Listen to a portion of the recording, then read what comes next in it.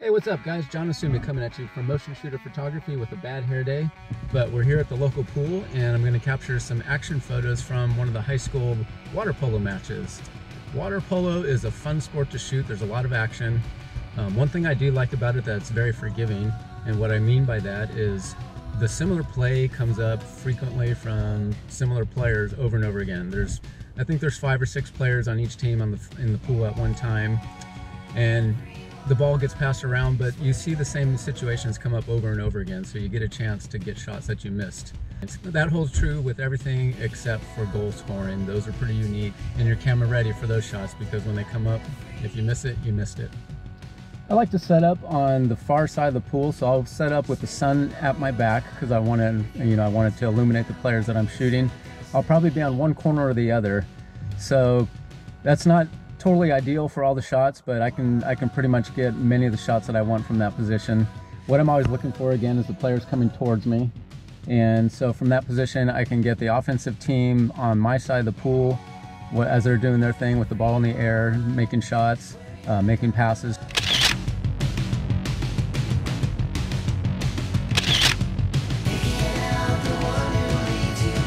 I went for the ball, and then I can get that same team playing defense when they're on the other end of the pool. So typically what I'll do is I'll just kind of camp out in one spot for the entire game. I'll shoot one team offensive and defensively for the first half, and then when they switch sides, I'll shoot the other team offensively and defensively.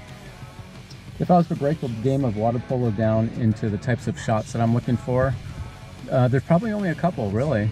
So offensively, a player is going to have the ball, he's going to be waving it in the air, he's going to be taking shots, but that's going to be a very familiar posture that comes up quite often. They're going to be passing the ball, that could be another shot. Players playing defense, and what I find with defense, the photograph has a lot to do with their intensity of their face and the splashing of the water, and they might have a dominating position over the offensive player at that moment, so those make really good photos.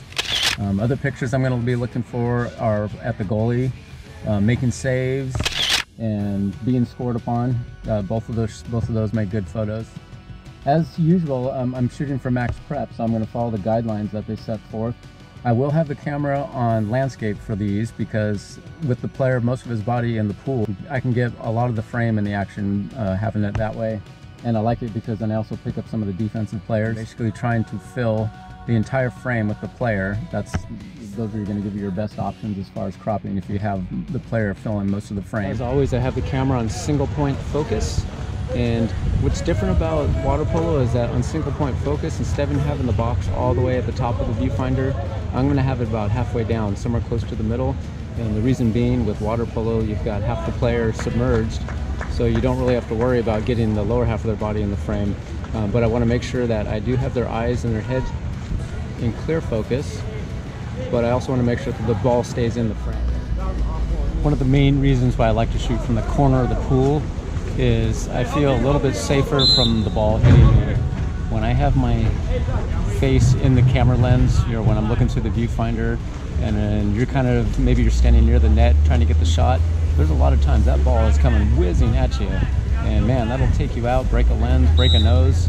So I could probably get better photos if I stood behind the net, but that's why I prefer to shoot from the far corner, because I can get a lot of those shots with the players facing me, but I feel a whole lot safer.